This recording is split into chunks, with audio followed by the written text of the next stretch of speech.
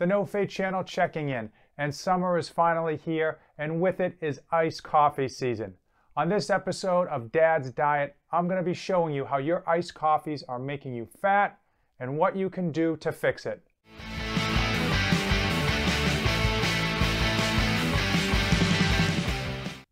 I love Dunkin Donuts iced coffee. Up here in New England, there's a Dunkin Donuts around every corner and in every gas station. With summer finally here, after what seemed like an impossibly long winter, many of you are starting to enjoy those iced coffees again. But what you don't realize is those iced coffees are killing your diet and making you fat.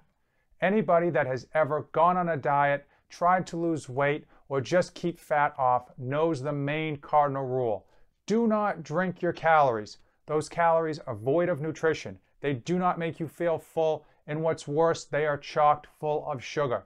Remember, we touched upon this in a previous Dad's Diet episode. Sugar spikes your insulin levels, and insulin is the #1 hormone that causes your body to store fat. As you head out this summer to enjoy your iced coffee, remember there are a lot more calories and what's worse, sugar in them than you realize. Dunkin Donuts iced coffee with milk and sugar, 166 calories, 37 grams of sugar.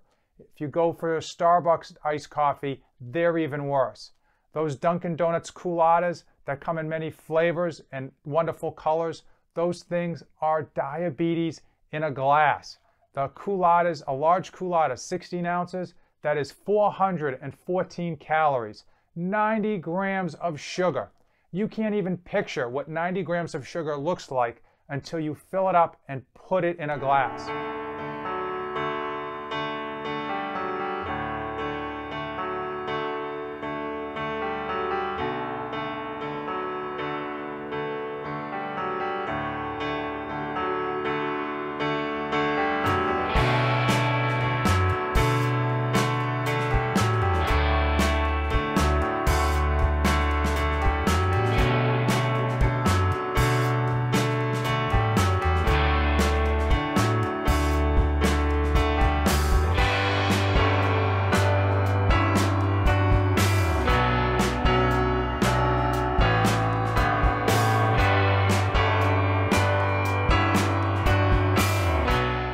How do you have your cake and eat it too?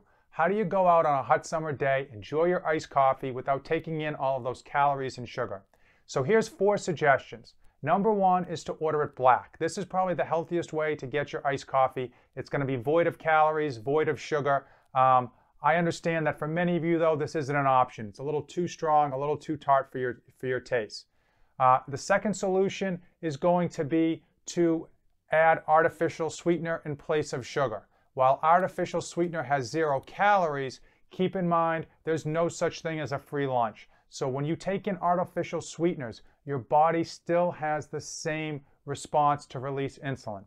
So you'll get no calories from the artificial sweeteners, but your body's insulin is still going to spike because of the sweetness of those artificial sweeteners. Suggestion 3 is to order your iced coffee black and then mix in your own milk and sugar. You'll find that you're going to use a lot less milk and sugar than your local barista.